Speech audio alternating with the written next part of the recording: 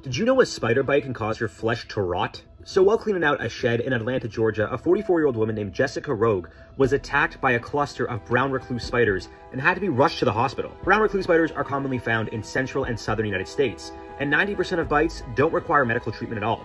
The other 10% though, that's where things get a little serious. Their venomous bites can lead to flu-like symptoms, swelling, itching, and general soreness. But more severe symptoms can be a coma, kidney failure, blood in your urine, and necrosis, which is your skin rotting. Now, some people don't even know when they're bitten because they don't feel anything at all.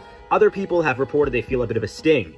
And in some cases, the bite really starts to hurt hours after. Going back to Jessica from Atlanta, less than 24 hours after she was bitten, her face and throat started to swell up. She was also covered in rashes and felt like her skin was on fire. Bad news is there's no anti-venom for brown recluse spider bites. The good news is, there's ways to manage your symptoms, such as blood transfusions and other medical treatments. Now, brown recluse spiders have that name because they're generally pretty shy around humans. They tend to hide in attics or basements where there's not a lot of action happening and they're not likely to be bothered. That being said, maybe when you're doing spring cleaning, double check that there's no spiders around. Make sure to subscribe to How to Survive for more incredible survival stories and tips.